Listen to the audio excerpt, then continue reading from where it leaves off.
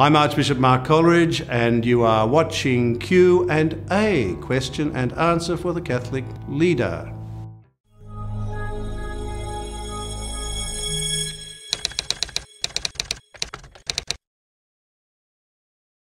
One of the things we Catholics believe is that God is involved in our life. God doesn't just sit up in heaven and look the other way in some stony silence. God is involved in our life in all kinds of ways, seen and unseen. That's why we talk about divine vocation. In other words, what we say is that God calls each of us to follow a particular path. Now, this doesn't mean to say that God twists your arm or kicks the door down. God doesn't work like that. God is very courteous, and God is a great respecter of freedom, human freedom, because freedom's the greatest gift that God has given us. It's the one we most abuse, but it's still the greatest gift that God has given us. So when we talk about divine call or divine vocation, what we're saying is that God calls us to follow a particular path, but doesn't kick the door down, leaves our freedom intact. Therefore, God can nudge, God can whisper, God can urge, God can give signs and all kinds of things. But there is a need to play our part in this. This is the way God wants it. God wants to enter into partnership with us. And that's why we talk about discerning God's vocation in my life or your life. So how then should I or can I discern which path it is that God is holding out to me? Which door is God opening to me? First of all, you've got to listen, because God can call as much as God likes, but if I'm not listening, or if I've got a head and a life full of other noise, then I'm not going to hear the call. Because again, the voice of God is not a raucous or insistent voice. The voice of God can be very gentle and subtle. So we have to learn an art of listening. Well, how do you listen to the voice of God?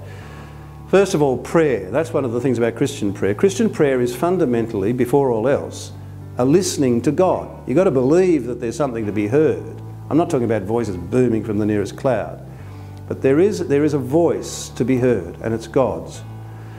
The second thing is read Scripture. That's why God's given us the Bible.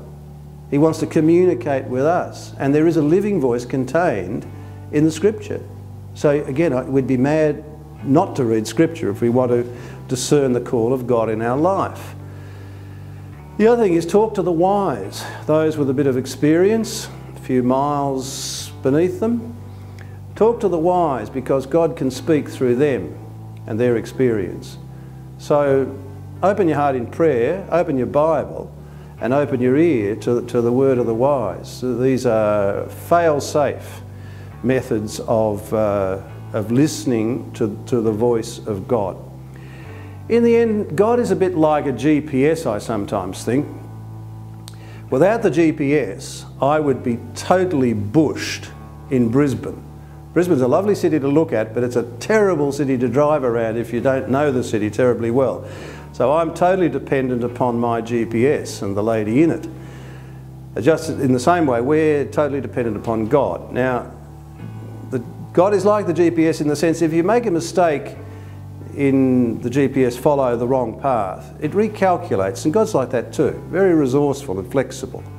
So we don't need to be afraid of making a terrible mistake.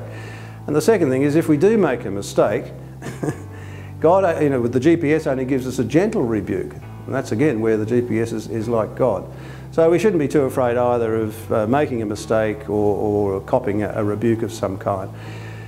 Tune in to God, and you will find, if you are patient enough and learn to listen, that there is a voice, and a voice will open the door and usher you gently and beautifully along the path that God has always had in mind for you.